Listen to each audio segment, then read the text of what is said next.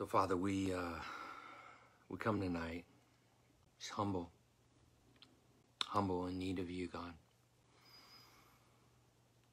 God, we continue to rely on you, and you are so good with your outstretched arm to us. God, I thank you that you are so for us, that you have made a covenant with us in your own blood. And I pray you would continue to bring us into your rest. God, I pray tonight for those that will be listening, Father, that you would just pour out your Spirit in such a way that we would walk in a greater fear and reverence for you, that we would not partake in any gossip or slander. And so, God, I just ask for a pouring out of the fear of the Lord upon us, that we wouldn't lay a hand on the Lord's anointed, because every believer in Christ is anointed by you.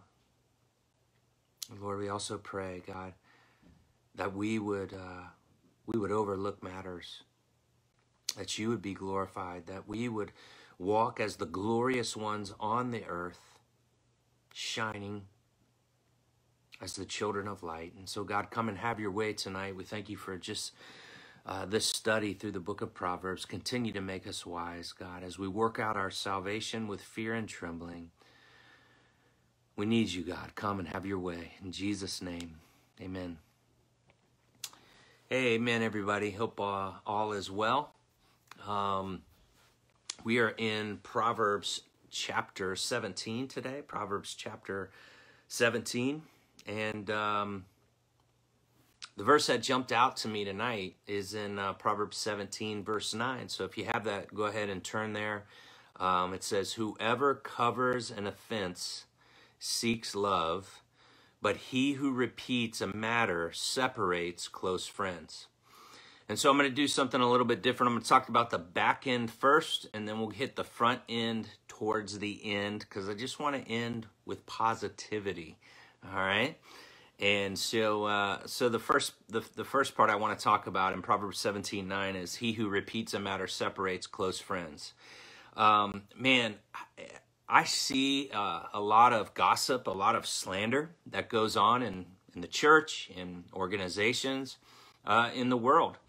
And sometimes we're really slick with our tongue. We don't think before we speak. And understand that when we gossip or when we slander or when we say things that we shouldn't, it has the potential of separating close friends, or it has the potential to hinder a potential close friendship. For example, if I talk about somebody in a bad way, there may be a great possibility that they receive my perspective and therefore won't move to them and move towards them in a way where they're approaching them with a clean slate. They're already defiled, if you will, or already skewed, if you will, because of the words of my mouth. And so this is a very, very dangerous thing. I want you to understand this. Over the years, multiple times,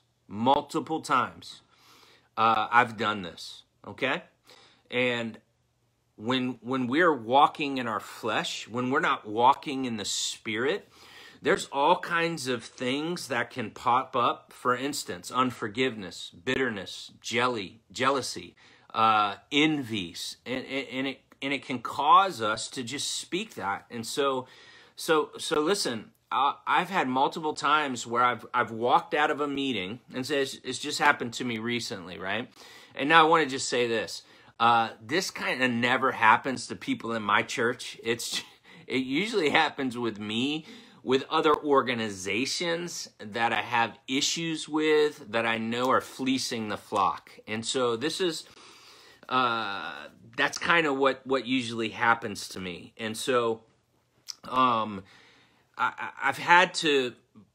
said things, to someone, then I go to my car and I felt like, oh, there's a conviction. I had to go back into the meeting and say, "Hey, brother, will you please forgive me? I just feel convicted. I shouldn't say this about this group. And so, you know what? Please forgive me for doing that. I don't want to throw any shade or anything. So again, this can happen to anybody. It happens all the time. And one of the reasons is we don't have a fear and a reverence for the Lord. And so James chapter 3 talks about it. It says, with our tongues, we praise men who have been created in the image and likeness of God, but then we curse those who have been made in the image and likeness of God as well. And so, man, who can save us from this tongue? And so anyway, this is a really serious thing because it can cause somebody to be seen in a bad light. Now, here's the deal. Once it's out, it's out. And you can't take it back. Even though I ask for forgiveness, even though I say, hey, I was wrong for doing that, once it's out, it's out. And who knows if somebody's going to take that and walk in immaturity or take that and go tell somebody else. So this is a very, very serious thing that the Bible warns us about. I want you to look at Proverbs 16:28. Proverbs 16:28. This was from yesterday, but it says this: a dishonest man spreads strife, and a whisperer separates close friends. And so it's the same kind of thinking, right? When we are spreading strife and we are whispering, we have the potential to ruin relationships. And it's a very serious matter to God. Now, here's what I've seen in the church, all right? So church, this is what I've seen. I've seen people come to me and say, hey, I need counsel. And then they begin to name drop. And then they begin to tell their side and their perspective, right? I know this person, I know so-and-so, and this is that, and I really need your counsel. Listen, if you're going to get counsel from somebody who knows that person, don't use their name.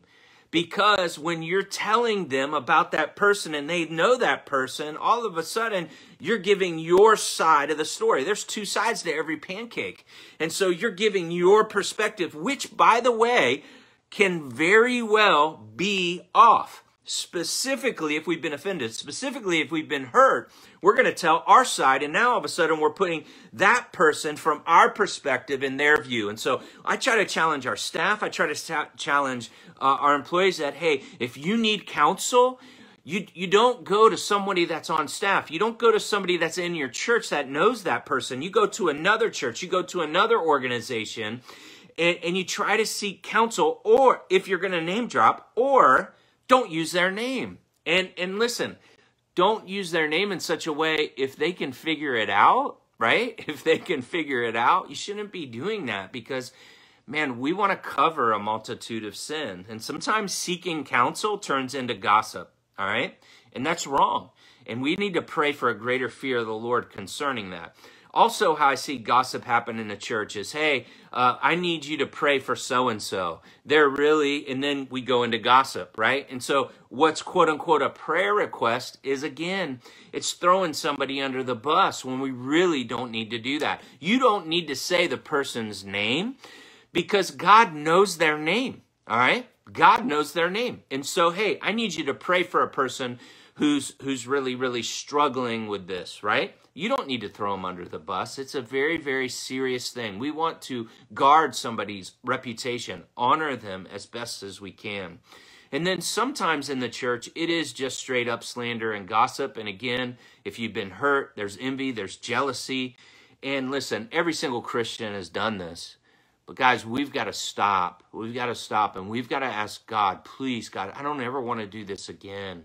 I don't ever want to lay hand on your anointed because every believer is anointed by God. 1 John chapter 2 talks about that we have received. And so I don't want to lay a hand on God's anointed. Give me that kind of fear. Give me that kind of reverence. Now, a quick story in the Bible, Noah's sons. Noah got drunk, right? He had a rough boat ride, okay? 40 days, planted a vineyard. Drank wine, drank too much, got naked. I don't know what happened, but here's what happened with his one son, Ham. He went in there and he exposed his father. It seems like he was mocking his father. He told the other brothers, but see, the other brothers were more noble than him. they went into the tent backwards, not even wanting to look at their father, and they covered his sin. Now, when dad got out of the tent and got over the hangover, he basically brought a curse down on Sam, but yet he blessed his other sons. And so this is a very, very serious thing. And so, man, what is your heart? Are you trying to uncover things? Are you trying to expose people? Again, Ham was cursed, and I don't want you to become cursed by God because of letting your tongue run. I want you to go ahead and turn to Proverbs 6:12 real quick, because this is another serious passage that gives us a warning. And the reason why I'm going through this and spending time on this, because I'm praying that the Holy Spirit will just drench us in the fear of the Lord, so that I would not say anything against a fellow brother or sister in Christ or someone else. And so Proverbs 6:12, it says this. It says, a worthless person, a wicked man, goes about with crooked speech. That's pretty heavy. Winks with his eyes, signals with his feet, points with his finger, right? Isaiah 58 talks about true fasting. And one of the things God calls us to do is stop pointing the finger at people, right? And that is slander. That is gossip. That is, look at this person. Look at what they're doing, right? And the Bible is saying, man, this person is a wicked person. That's how God views this, right? And for order for us to move away from sin, we've got to view sin like God views it. It's not just it's not just talking about somebody. No. This is wickedness, and this is sin. And not only that, we're going to see here in a minute, it's an abomination to the Lord. And so, verse 14, with perverted heart devises evil, continually sowing discord. So, sowing discord amongst the brethren, talking about and separating people and sowing discord. That is wickedness. And then verse 15, the warning, therefore calamity will come upon him suddenly. In a moment, he will be broken beyond healing. And then verse 16, God really takes it up a notch. There are 6 things the Lord hates, 7 that are an abomination to him. Haughty eyes, and understand when you gossip about somebody in the wrong way, you're walking with haughty eyes or pride. A lying tongue. Be very, very careful what you say. Hands that shed innocent blood. That person doesn't know that you're gossiping about them and you are attacking someone who's got their back to you. You're stabbing them in the back with a knife. That is innocent. That is innocent blood right there. A heart that devises wicked plans, and feet that makes haste to run to evil. Gossip and slander. Some people just run to that. They can't, it's like there's another passage in scripture that talks about gossip is like a tasty morsel, right? We can't wait to share what so-and-so did. And then 19, a false witness who breathes out lies. Again, what are you witnessing? What are you saying? And man, what if it's false? And then here's the final one who sows discord amongst the brethren. Saying something in such a way where it's going to cause separation of friends. It's sowing discord amongst the brethren. God calls that an abomination, and he says he hates it. And so God, please give us a greater fear and reverence for your name so that we will not be people that gossip and slander with our tongue, that we would honor people, that we would be like Noah's sons who walked in backward to cover his father's sins. Now the first part, Proverbs 17:9. Whoever covers an offense seeks love. It reminded me of 1 Peter 4:8, which says this, above all, keep loving one another earnestly. So one of the ways you really, really love one another earnestly is that you cover a multitude of sin. That's 1 Peter 4:8. Above all, keep loving one another earnestly, since love covers a multitude of sins. Also, understand in 1 Corinthians chapter 13, it says that love always protects. So if I'm really loving my brother or sister, if I'm really loving another person, I'm not going to want to slander. I'm going to want to protect their name.